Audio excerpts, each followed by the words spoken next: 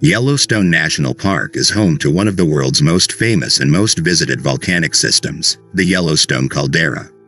The supervolcano stretches 30 miles by 45 miles and has captivated scientists and the public for generations. In recent years, one question has become increasingly pressing.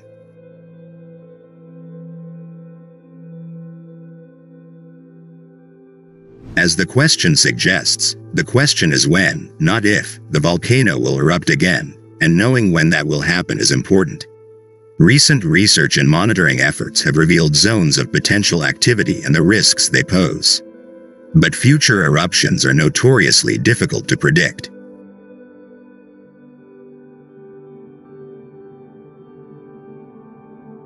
Scientists from the United States Geological Survey, USGS, have identified several interesting zones where future volcanic activity could occur using magnetotelluric measurements. These measurements, which indicate the conductivity of molten rock beneath the Earth's crust, can help scientists estimate the amount of volcanic activity and the caldera's potential to erupt.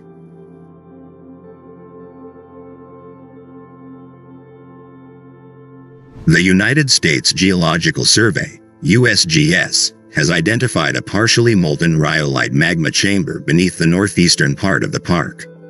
The findings suggest that, if an eruption were to occur, it would likely breach the surface of the area.